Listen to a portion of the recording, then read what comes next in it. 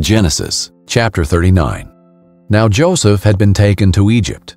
An Egyptian named Potiphar, an officer of Pharaoh and the captain of the guards, bought him from the Ishmaelites who had brought him there.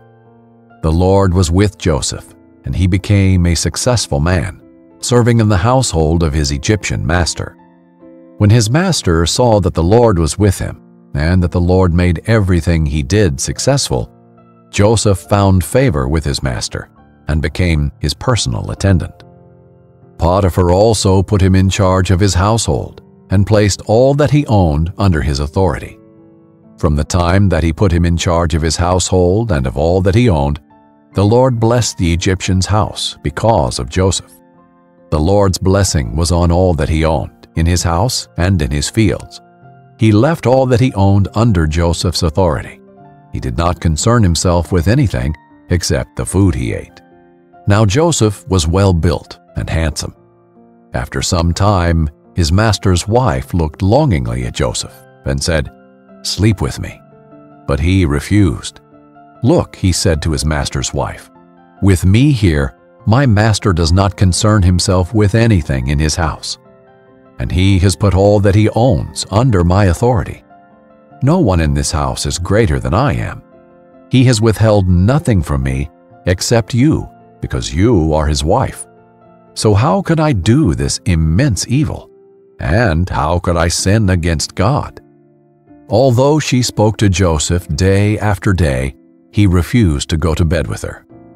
Now one day he went into the house to do his work, and none of the household servants were there. She grabbed him by his garment and said, "Sleep with me."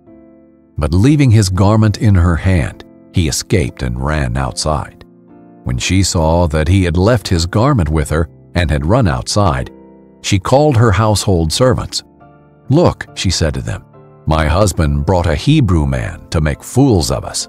He came to me so he could sleep with me, and I screamed as loud as I could. When he heard me screaming for help, he left his garment beside me and ran outside." She put Joseph's garment beside her until his master came home. Then she told him the same story. "The Hebrew slave you brought to us came to make a fool of me.